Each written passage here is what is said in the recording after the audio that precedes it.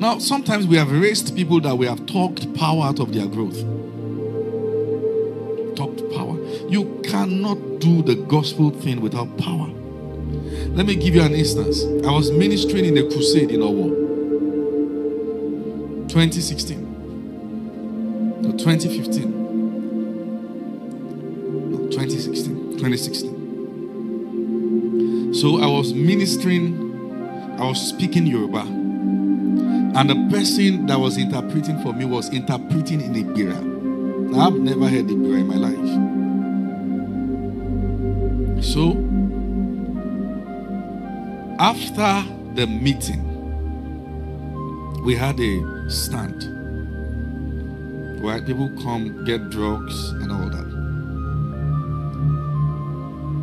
And there was a young man that came that had, if I can remember correctly, it's either gonorrhea or something.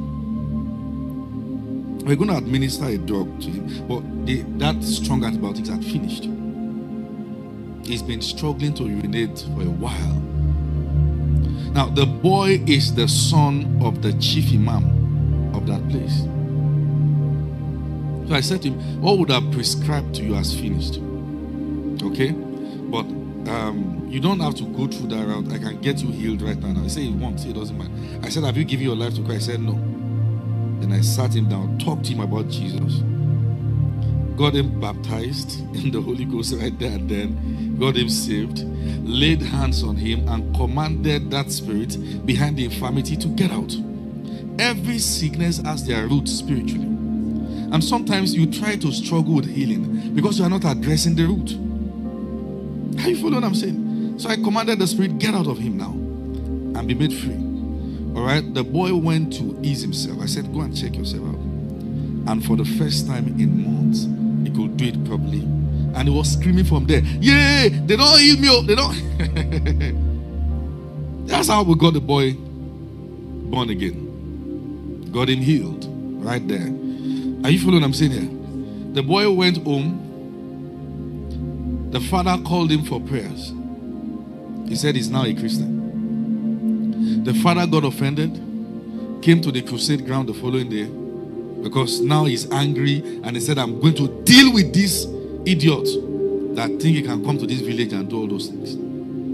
So the man came. Now I was preaching and I had an interpreter. I did not understand what the interpreter, so even if he was wrong, I don't know. But so, you know, sometimes just by the Spirit, just speak in tongues while preaching. It was by the Spirit, speak in tongues. You know, probably describing something, you get energized, you speak in tongues. But what I didn't realize was that I was speaking in Ibira.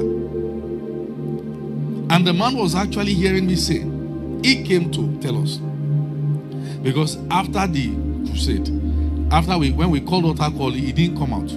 But when everyone else left, he came to lay down and was crying. And said he didn't even know that we are from the same place.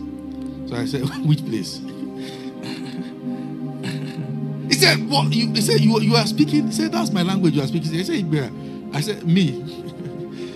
He said, you told me that if I don't give my life to Christ tonight, I might die. Me. He said, you said it 3 times. I said, that's Jesus talking to you. That's how the man came, gave his life to Christ, got baptized in the Holy Ghost right there and then. We need power to preach the gospel. The gospel is not a message that lacks evidence. We need what? Power. We need what? We need what? The same way we have come to Abuja for Sphere of Light Church, we are going to take this city by power. All of you seated here, it's a Sunday school class. Do you understand what I'm saying?